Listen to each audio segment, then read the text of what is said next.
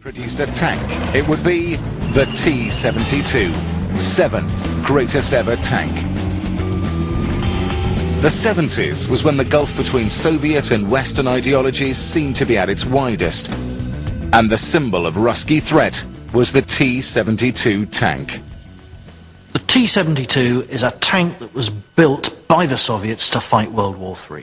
The T-72 was designed to form the spearhead of a Soviet push into Western Europe. The ultimate attack tank.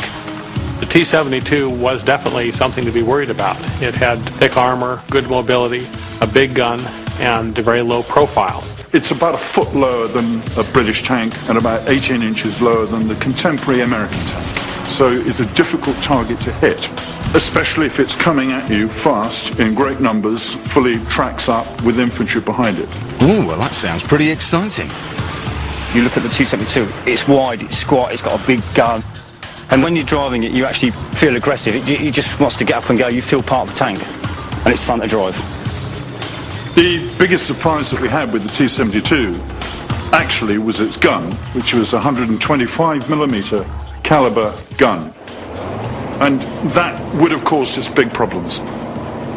The Soviet barrel was 5mm wider than Western barrels, and that meant bigger shells and more armor penetration.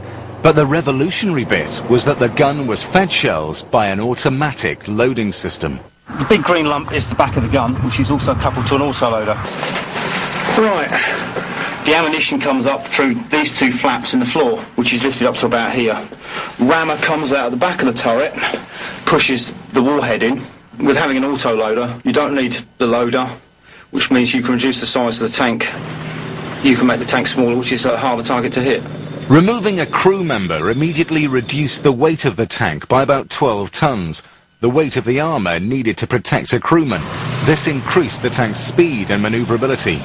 But the T-72 went further, shrinking the interior so that even the remaining crew had to be specially selected.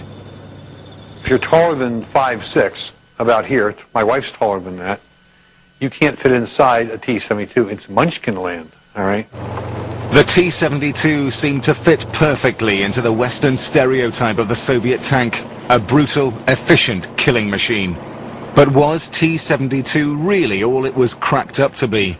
Intelligence officers are scared for a living. The intelligence officer looks at a piece of Soviet hardware and goes, "Oh my God, the Russians have finally figured it out.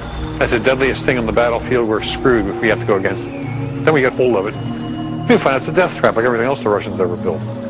For starters, there's the trusty autoloader. It has an unfortunate habit of trying to stuff the gunner into the gun. It wouldn't be unknown for the crew members to lose their arms with the autoloader, picking up the sleeves and trying to ram that in the gun rather than the shell. But there's much worse. T-72 has its ammunition exposed, and it means that very often, if it's struck with the right sort of incoming round, the whole tank will blow up. It's a death machine, death for its own crew.